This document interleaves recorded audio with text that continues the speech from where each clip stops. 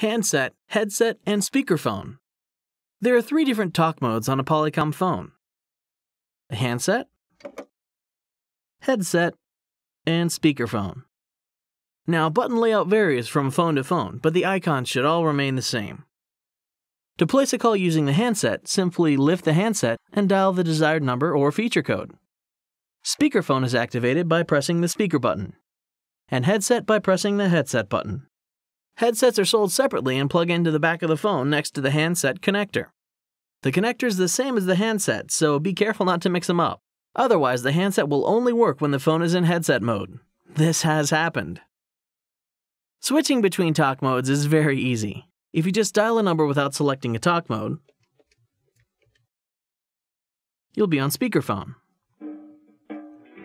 To switch to handset, simply pick up the receiver. From there, you can switch to the headset by pressing the headset button. Then hang up the receiver. The mute button will mute the microphone in all modes, and remains muted until you push the mute button again. Switching talk modes will not deactivate mute.